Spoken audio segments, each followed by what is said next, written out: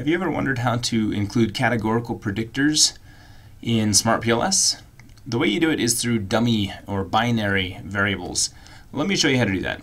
So let's say we have a model that looks something like this. We're trying to predict decision quality, and we're trying to do that with playfulness, usefulness, and the comprehensiveness of your use. If we want to include some sort of categorical predictor, in this case, if I look at my data here, I have a bunch of stuff. I have child order, that's categorical. It's like only child, first of many, first of a couple, last child, middle child, things like that. If we had industry up here, or religion, or marital status, all of that could be categorical and a predictor. Problem is, you can't just include something like, you can't just throw in a variable like this and give it child order. Well, I can actually, and it'll run. That's the stupid thing. So watch, if I go like this, stick this here, draw a connection from here to here, it will actually run. But what you come out with might be completely meaningless. So watch. Go back to here, and you'll see if I move this. Let's see, move this out of the way. It has an effect. It's a very small effect, and it's also meaningless. Where can I put this? The effect is 0.053. And it's also meaningless because child order isn't a variable that can increase or decrease, at least the way I've coded it. So what we need to do instead is create a set of dummy variables. To do that, first off, let me move all this stuff over so it's not getting in the way. And I'm going to delete this because it's stupid. And what you need to do is go back to your data. I have mine currently in SPSS right here. And here's child order coded this way. Let me just show you how it's coded. Child order 1 equals only child, 2 equals first of many, 3 equals last of many, and 4 equals middle of many. Now, like I said before, you can't just include it and expect it to mean something, because the algorithms, they anticipate as a number increases, like 1, 2, 3, 4, as that number increases, so does the value of the trait. The trait in this case is which child are you, and so you can't go up or down in that the way I've coded it. Just because you're a 3 doesn't mean you have more child order than a 1. This is probably easier described through marital status. If you code 1 as single and 2 as divorced, does somebody with a 2 have more marital status than somebody with a 1? No, that doesn't make any sense. So what you do instead is you create dummy variables.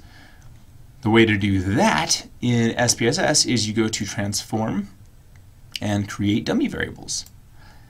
And this will pop up, and what you do is, let me put that back, you go find your variable, which in our case is child order, pull it over to the create variables box, create main effect dummies, and then you just need to name, give it a root name. So I'm going to call mine child order, and what it does is it creates a child order 1, 2, 3, and 4.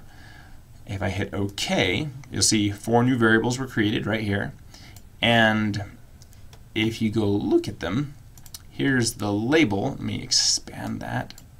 Here we go. Child order 1 is about being an only child. So if you're an only child, you get a score of 1. If you're anything else, you get a 0. I'll show you in the data here. Here we go. 0, 0, 0, 1. This person was an only child. All these others were something else. What something else were they? Well, we can see they were actually this one, whatever 4 is, which is middle of many. And that's how dummies work. It's either the presence, 1, or absence, 0, of the trait. In this case, the trait is being an only child. And now what I could do is go like this, only child, just rename the variable. First, I should say first child, last child, middle child. There we go. That's what they all really mean. Now I can save this and bring it over back into PLS, which I've done for you off screen, so we don't have to go through that process. And that process is available in another video, getting set up with PLS. So now what we want to do is bring all or some of those dummy variables into this model to see what effect they have. Let's say I'm really only interested in the effect of being an only child versus a middle child is. So I would bring in two new, for lack of a better term, latent variables. They aren't actually latent because they'll only have one value. I'm going to call this one only child, and I'm going to call the other one middle child. And I think being an only child has some sort of effect on playfulness, and I think being a middle child has some sort of effect on decision quality. And let me pull in those values. It was CO1 for only child and CO4 for middle child. I'm going to hide these. Oh, I didn't mean to hide all of them. Oh, well, that works. Calculate. Consistent PLS, because I have reflective factors. And the answer is, if I go back to my model, there might be some effect from only child, not much from middle child though. If I want to see if it's significant, of course, go to bootstrapping. I'm going to use consistent again because I have reflective factors. It's going to run it, and the answer is middle child, no effect. Only child, yes, there is an effect. Right there, p-value less than 0.004. So that's how you include categorical variables as dummies, as predictors in a causal model in SmartPLS 3. Hope that's helpful.